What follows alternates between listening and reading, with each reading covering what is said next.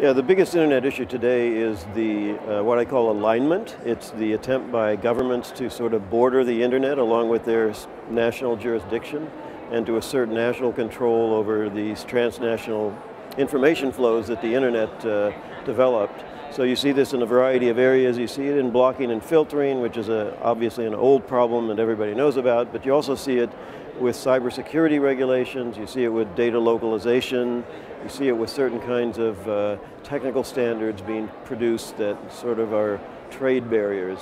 And so I think one of the key issues now is the idea of digital free trade. That's what we're promoting here. We think that we need to try to move back towards the open flow of information and have the internet be transnational and global and free flowing of information and services.